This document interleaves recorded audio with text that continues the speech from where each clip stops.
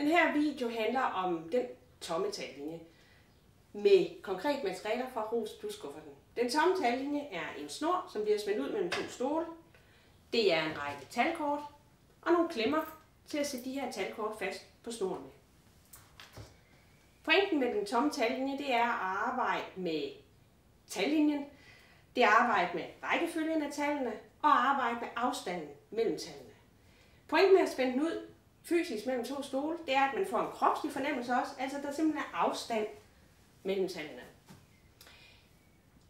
Den første aktivitet, vi laver, det er for to tal, så skal du placere den mindste hen ved den stol, og den største hen ved den stol. Det er sådan her.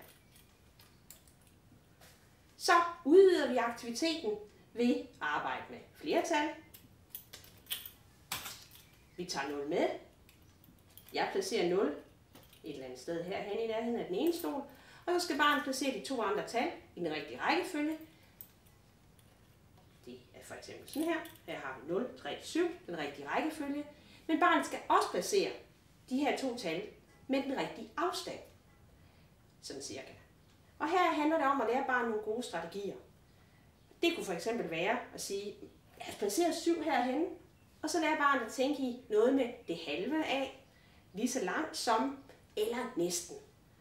Så med 7 derhen, så skal vi have 3 næsten midt i. 3 er næsten det halve 7. Det er sådan her, men det er faktisk lidt mindre. Sådan her. Aktiviteten kan selvfølgelig udvides med flere tal, og vi kan også udvide aktiviteten ved ikke at have 0 med, men 3 andre tal. Det gør det lidt sværere.